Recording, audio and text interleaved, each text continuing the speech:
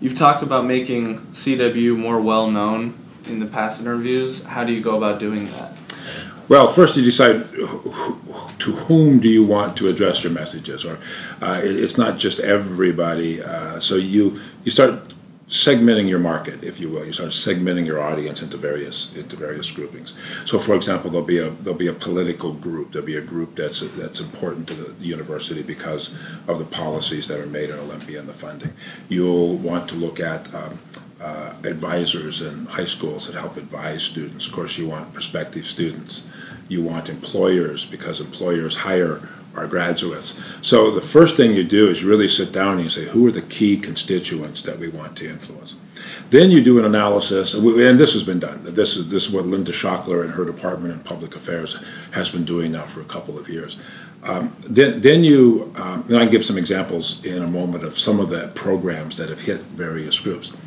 Then you sit down and you say, what's the best way of reaching those groups? What are they? How are they influenced? What materials do they read? Where do they watch? Where do they go? And then you find ways of getting our message into those places. And you do that by several ways as well. One is you buy ads and commercial time, and we're doing a lot of that now. Depending upon the group, you go out and visit with them one-to-one, face-to-face, talk to them. You be at events that they're at, or sponsor events, or participate in events that they are at. So you do it in a variety of ways, depending. So you can almost think of it as, who do I want to talk to? How do I best do that? And then what's the message that I want to get to that particular group of people? Then you just design your communication programs to achieve those goals. And so, if you could, what is your pitch to students considering coming to Central? Prospective students. Yeah, prospective students. I tell them something I believe very passionately in. I believe we are the best undergraduate experience in the state of Washington. And then I tell them why I think that, because I do. That's something I truly believe in. They're going to come, and to some extent it depends upon what I also tell them, let me even back up a little bit, I also tell them that if there are certain degree programs that you want to study in, don't come here because we don't have them. But if we have what you want, we're the best place for you to do that. And I'll tell them your section sizes are going to be smaller here than they are going to be at any other university in the state. Our faculty are more dedicated to teaching here than they are any place else in the state. I would rank our facilities to be on par, if not better, than any of the other universities in the state. And I tell them that I think the living environment here, both in the residence halls, but it's a safe town. It's a town that's easy to navigate, to access. Is also a there's lots and lots of outdoor activities here. So I tell them it's really, if you start to analyze what you want to accomplish while you're at college, Central's the best place to do that. And then you have talked about the increasing enrollment here. Every year we seem to be growing. How do you adapt to that as a university? Well, we have. I mean, we've adapted to that. By teaching more and more students with what we have. How are we going to adapt to that is really the important question here, because we've been under an incredible budgetary constraint for the last 3 years. We're now starting to see that the state's support is not declining. We had a very good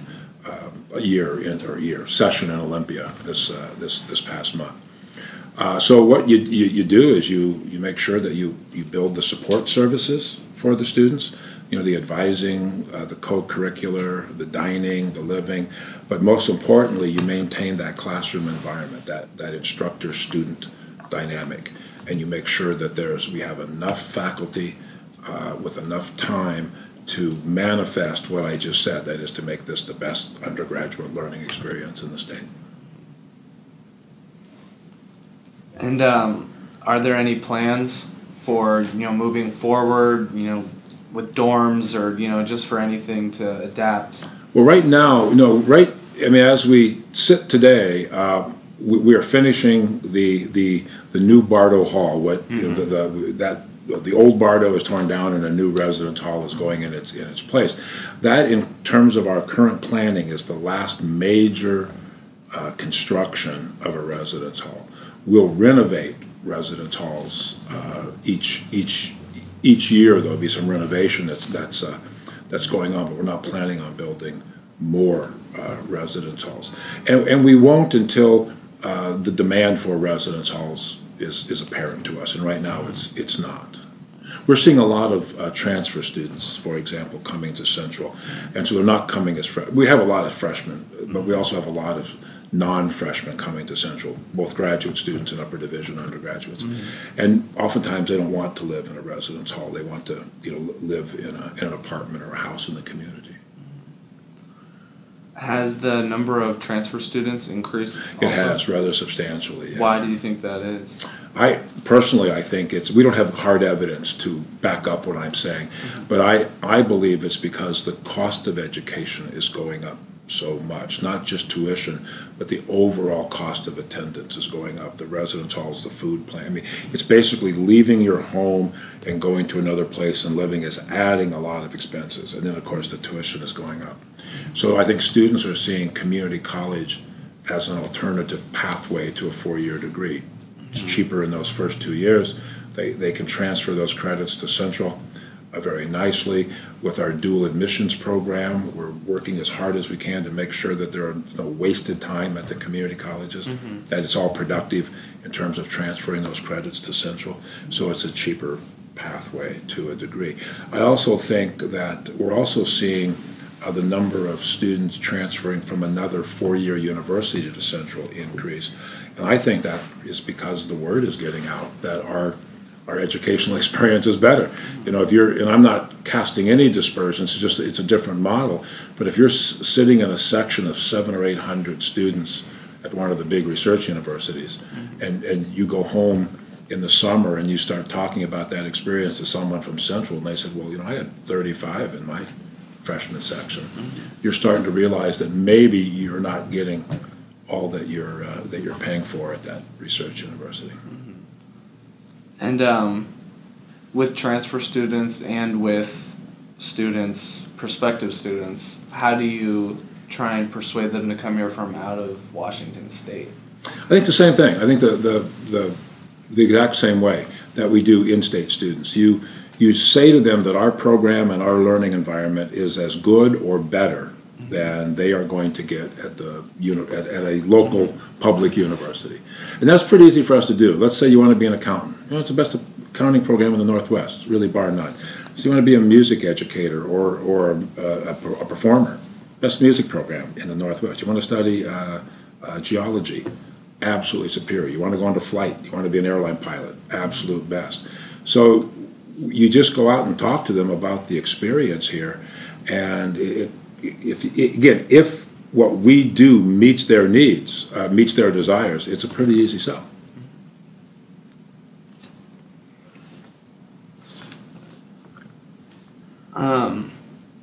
And so I know I've asked you earlier what the biggest challenge is with your job, but other than the budget, that's a big one. Yeah, I know that's a very big one and the biggest. What other challenges come with the job? Oh, I think it's making the improvements that you want to make. It's making them as fast as you want to make them. It's not hard to make them. It's hard to make them quickly. And so universities, higher education in general, we kind of operate on annual cycles. So if you want to make an improvement in a certain program, you're doing it this year. It's kind of hard to change in mid-course. So you get those changes in place and you do them next year. Let's get a little better even, and you do it next year. And the reason I get impatient, I guess, is my challenge, is impatience. I know that if I wait a year, I just to make an improvement. There's a class of students that haven't had the benefit of that improvement. So if we could have snapped our fingers for Bardo, for example, and said new residence hall, well, there's a whole group of people we couldn't serve in that year that we didn't have Bardo here or the new residence hall. So I think that's the other challenge is is patience. Mm-hmm. And so, kind of going off that, is there anything you guys are getting ready for next year that would, you know, that this group of seniors are going to miss? Are going to miss. Oh, I have to think about that. We're making some minor changes to graduation to make it to try and make it a little bit more personal for students. I think we'll get some of the changes made for this graduating class, but we want to make it even a more special experience for students. We're putting greater emphasis on our Douglas Honors College program. I think that would be an important thing for students who we're looking to make some improvements in our athletic facilities. Of course, we have 2 new buildings, academic buildings, that are in the design stages. A new science building, which will have wonderful things for those students, and actually a new communication building, which would give students like you this incredible learning environment for, you know, digital media, traditional media, convergent media. So I think those are the ones that come to mind the quickest. What are the changes for graduation to make it more personal? Well, in the short run, we're looking to have you graduate by college. Now, you know, you kind of graduate by even by department and then by college. So and then your faculty will know you're coming, and your faculty can be down at the, you know, now I'm at the base, I would call base of the ramp, you know, that little ramp you walk down at graduation. I'm down there shaking your hand. And while I love to shake, you know, a couple thousand hands, it's actually a lot of fun. You know, I'm not the one who taught you for 4 years, so I'd like to have your faculty down there. But, you know, they'd have to stand down there as long as I do, and all of them would. So if we can organize you a little bit better in your line, we can have your faculty waiting for you down there. And then mom and dads can also say, you know, here he comes or here she comes, because we'll say now graduating the Department of Communication students, and, you know, mom, dad, grandma, aunts and uncles can kind of perk out. That's one thing. Yeah. And we'll have bigger plans down the road, but that's in the short run what we're looking to do. All right. I know you've told me in your spare time, whenever you have you like working on your car. Right. What else do you like to do in whatever spare time? Well, what I like to do or what I do. No, what I like to do, I love to play golf. Which I've played, I think, 5 times in 3 years, so there's not a lot of spare time there. I like to cook. I like to read. I get actually more reading done than I get anything else done, because you can grab that in little half-hour chunks, which is, you know, usually what my spare time aggregates. I used to love to garden, but I now live in a university house, so it's a little harder to do gardening. And I really like to spend time with family and friends. And I do get to do that, because in this job it's a very social job. So we have lots of people in the house, and, you know, sometimes it's official work and it's people I don't know, and sometimes it's official work and it's people I do know, and then it's like sitting down with family and friends. So that's probably the thing I do the most. And what are some of the things you like most about Ellensburg? You know, I'm going to use a word here that I'm going to explain it. What I like about Ellensburg is it's a very authentic place. I grew up in California, but then early in my my life, I moved away to go to college. Then I spent most of my time back on the East Coast, and there seems to be more pretense there, more concern about the clothes you're wearing, more concern about kind of your social standing. Not more. It's not that it's a fake place, but there's a little bit more styling out there. Here, this seems to be a place where people, you know, kind of they act who they are, and it's take me or leave me, and that's okay. And I like that. I like the casualness of the place. There aren't many places you can't go in a case of a man, you can't go in a shirt, pair of jeans, flip-flops in the summer, you know, shoes in the winter. It's a very casual folks. And for a small town, which we clearly are, there's a pretty good amount of, you know, restaurants, places to go, art galleries, and then I'd say, you know, lastly, but certainly not least important, it's a fantastic place to get outside. I mean, but if you're walking in the mountains, or you're biking on the flat ground, or you're rafting or fishing down the Yakima River. It's pretty cool place to be. And then I know some of the songs you like from Big Lebowski for movie. Yeah. Do you get to watch any TV? I get to watch some TV, not too much. I sometimes, if I'm just kind of at the end of the day, I'm just kind of done. I'm tired.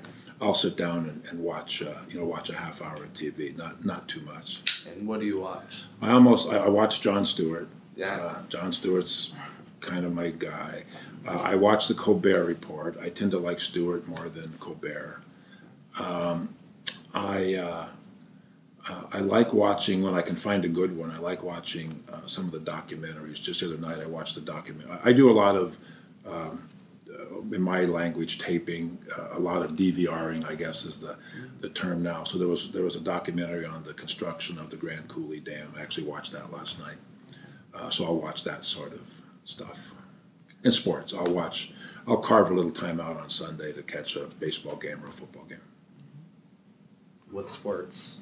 Baseball, football, Baseball, for the football. most part. Yeah, for the most part. Are you yeah. a basketball fan? I'm a basketball fan, but I tend not to watch basketball on television. I mean, I get to as many of the men's and women's games, for the Wildcats, but I'm not a real big television basketball guy. For whatever reason, it just doesn't quite click in that medium.